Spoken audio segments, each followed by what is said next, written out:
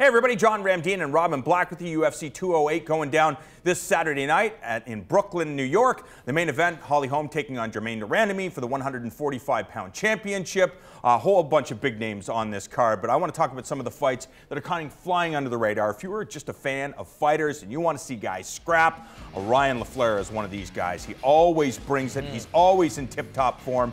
And one of the reasons I love this guy is Demian Maia was able to tap out Matt Brown. Demian Maia was able to tap out Rick Story. He was able to tap out the former champion Carlos Condit. Over 5 rounds, he could not tap out Ryan LaFlare. And if you remember that fight, Ryan LaFlare was coming on. If this was one of those Valley Tudo fights where there's no time limit, Demian Maia was in big shit. Yeah, he was. LaFlare is one of these guys. There's been the odd injury here or there that's kind of taken him off path. And that fight with Demian Maia was not quite where Demian was in everybody's mind. So this ultra talented, like new age style super athlete in Ryan LaFlare has not got his due yet. He's got a tough fight against Roan Carneiro, but this is a chance for us to see just how high level this guy is. I'm a huge fan of this guy.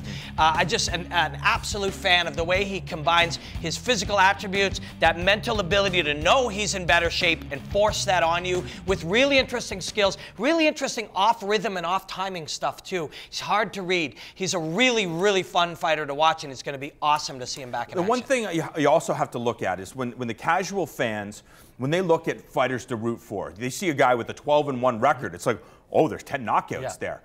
It's easy to get behind a fighter like that. When you look at Ryan LaFlare and you see decision, decision, decision, decision, decision, decision, decision, what does he need to do? Because a lot of fans, well, I don't know, all these guys, there's so many fighters.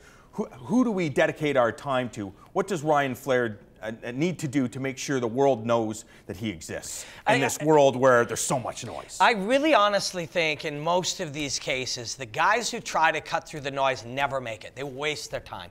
If you are not the guy who has the crazy outfits and the guy who says the outlandish things and the guys who, you know, attract everybody's attention and all that kind of stuff, just beat everybody. Just go out there and be better than everybody. And take the Demetrius Johnson approach. I know it takes longer, but if you're truly a great athlete and you can truly go in there and beat guy after guy after guy, it eventually becomes undeniable. And that often is the only way anyways. How many of these fighters who are trying to get your attention, trying to say and do the things and shoot shots of themselves training and make sure to maximize their social media, all of that shit doesn't do anything. It really doesn't. You feel like you're doing something. It's inaction disguised as action, as so many things are in modern culture. If you're Ryan LaFlare, you go out there and you tune guys up. You go out there and you dominate people. You show that you're another level of guy. A few injuries set him back a little bit for time. Well, you get that time back here. You go out there and you show what you can do against Roan Carneiro, who is a tough test and can submit a lot of people, although you can feel pretty good about handling Demian Maia in that department.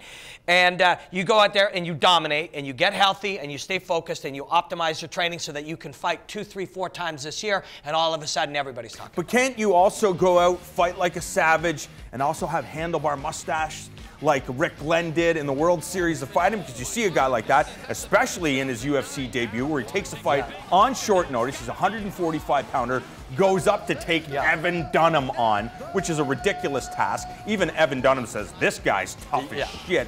So the idea is, Rick Glenn, it's going to be difficult to make any noise at 145 or 155 pounds right now, especially when you have Max Holloway, you have Jose Aldo, you have Frankie Edgar, and the enigma that is Conor McGregor. Aren't you trying to do whatever you can do in addition to being exciting? If it's in you, and we are talking about the guys that are brilliant fighters and you should watch that you may not know about, and yes, Rick Glenn is one of these guys. I've been a mark for like 5 years. We called his fights live in the Score Fighting Series up in Canada, and the dude was devastating at that time. Long and rangy. When he chooses to fight from southpaw, what are you going to do? Double block that for a bit? Smash through your arms. Savage in the way that he goes in and expresses fighting, but that's natural for him. It feels right. If he holds himself back, he'll perform less well, so he lets himself go.